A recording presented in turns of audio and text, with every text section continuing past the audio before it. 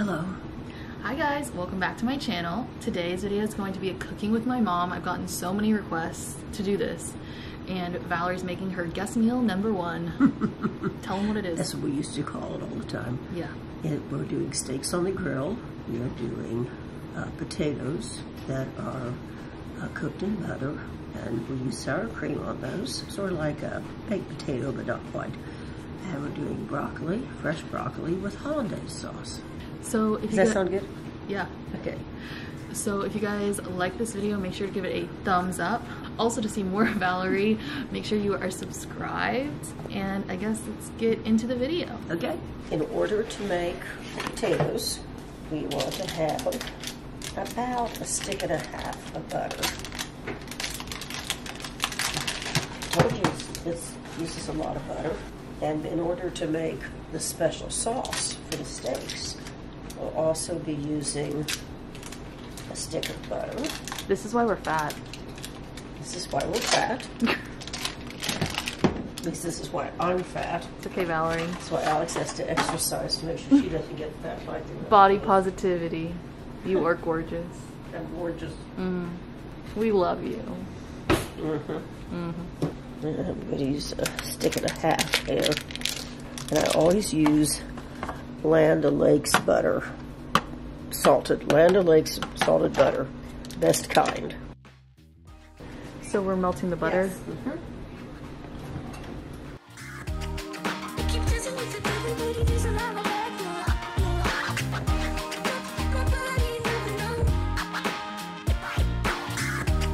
Usually I'm going to cut them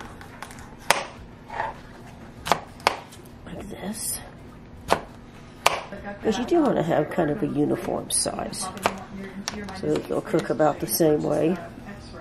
I mean, they have to be exactly the same size, but sort of the same size. And then you do that with all of them? Cool. Okay, so once the butter is melted and everything, you just put the potatoes, the chopped potatoes, in the little skillet. You don't put any salt or pepper in or on the potatoes because the butter's salted. Note to self to all chefs, don't turn on the burner. There's nothing in the pan. Yes. She's making the sauce. Special sauce. Special sauce. So that's butter in there, like she just put in. It's hard to say exactly how much goes in until it looks right. You gotta be sure to really shake the bottle a lot, or Worcestershire sauce, because it separates. We're doing a little splash of white vinegar. This is garlic powder? Garlic powder, yeah, not garlic salt. Okay. Garlic powder. And you're gonna whisk that all up together.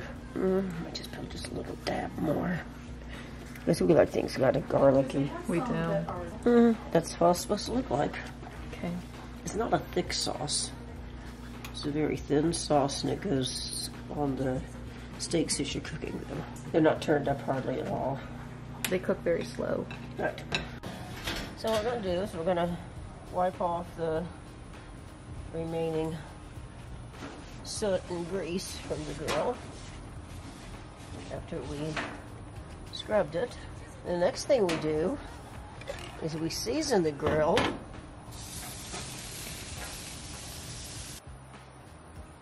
These are actually two, I'm just telling the camera this, these are actually 2 porterhouse steaks, because they did not really have what we needed.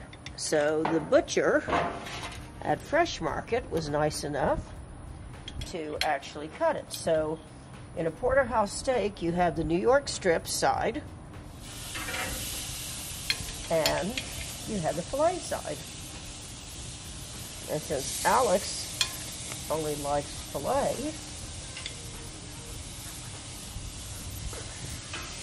she's going to get the filet side. Well, Sherry and I have the New York strip side. Now we'll turn this way down, because I do not like to cook things fast. I think you're always better off, whether you're grilling or cooking the potatoes or whatever, cooking them more slowly so that all the good stuff can seep in. So. And how long does mine normally take, and how long do yours normally take on the grill? Approximately. How do you know they're done? I usually bring a knife out. Oh, and just see. Cheat. Yep. Since you like yours done more than we like ours done. Yep. I will turn yours up much more. Okay. So what we're going to do now is we're just going to leave them there for a minute. Okay. And we'll go in and cut the broccoli. And you never want to put cooked meat where you have raw meat. Once you put raw meat on a plate, you need to clean it, because raw meat has all sorts of diseases potentially, and that's why you never want to put cooked meat on a plate that has had raw meat on it, unless of course the plate's been washed. You also want to make sure that when you cut your vegetables, that you never cut your vegetables on a cutting board or with a knife where you cut meat. In this case, all we did was cut potato, and you can certainly cut your broccoli after you cut your potato. Usually I never put a pan on unless I have something in it. I mean, I never usually even put it on the stove. So that was like a mistake, because then if you end up doing what I did and turning on the wrong burner, you can burn up your pan. Now I've got water in there, and then I get the steam basket. And we open up the steam basket and we lower it there into the water. The water's a little high, so that's how we're going to steam our broccoli. And I'm going to take and clean the broccoli, cut clean the broccoli. Clean. And what I like to do is do this first. Unfortunately, the broccoli is not very crisp. It'll be okay, but it's not as crisp as I would like it. Because if you see anything like that, that bending, that says it's that like celery. Yeah, too much moisture in it. Yeah. And then we'll wash them and put them in the steamer basket. Everyone, here is Sherry. She's doing her Fetch Rewards. I am. Please sponsor us, because just got finished Sherry with my actually job. uses I it. am using my Fetch Rewards. Just scan your receipt. You get reward points. And Not then you sponsored. I wish it was. can... Okay, well, I won't say any more about it. But... Okay. So Valerie's just cleaning the broccoli. I think she's shown you how to clean broccoli in another video, but she's just rinsing it off, and then I'm checking to see if there's any brown spots or anything I don't like and then to she's see. just placing it in The steamer basket thing. And that'll cook for about 15 minutes. Okay, as you can see, these are cooking. You can see some of the blood coming to the surface. They've been on here for probably, I would say, 10 minutes. Now when I see that, that means that this one's on a little hotter part of the grill. So I'm going to switch these around so they will cook more evenly.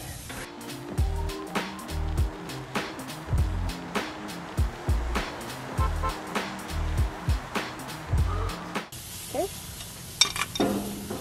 And we'll just let those be on there for a while. I'll go back and finish the broccoli. No coyote. No has, coyote. Gotten the steaks yet. Can you catch the vlog up on what we're doing? I don't think we missed anything major. They didn't. I would just been flipping the coming in and potatoes. flipping the potatoes, and I'm setting the table.